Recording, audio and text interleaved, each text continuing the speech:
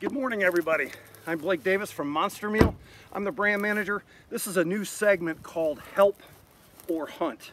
The reason we developed Help or Hunt is I get a lot of questions in the course of a day from our consumers and our dealers about the best way to use our products, why we have certain ingredients in our products, and they fall into two categories. The first is the help. All of our products were designed as supplemental feeds or nutritional development products. Every one of them, even the Attractant. The second side is, make no bones about it, our primary users are hunters. They want to know how our products and why our products can help them be a better hunter or use their property more effectively for hunting. So in every one of these sections, I'm going to say, welcome to Help or Hunt. This is a help segment or this is a hunt segment. Today's segment is about mineral. I get a lot of questions about how much mineral a deer will actually eat.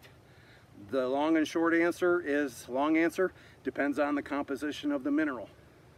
The short answer is, the maximum any whitetail deer is going to ingest in a day is about a ½ an ounce.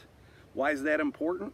Because when you check your trail cameras on your mineral sites, you need to know how many deer are using that site, how long they stay there, so that you know how to replenish your mineral.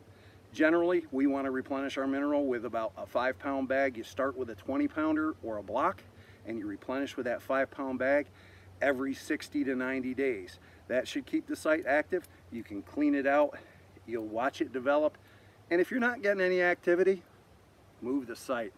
Site location is going to be the next episode of Help or Hunt, and we're going to break that down into both sections, Help or Hunt. Have a great day. Check out Help or Hunt segments anytime you see hashtag Help or Hunt. Go and ask questions at monster-meal.com, our Facebook page, or on the newly created Whitetail 46 podcast. Thank you very much. Have a great day.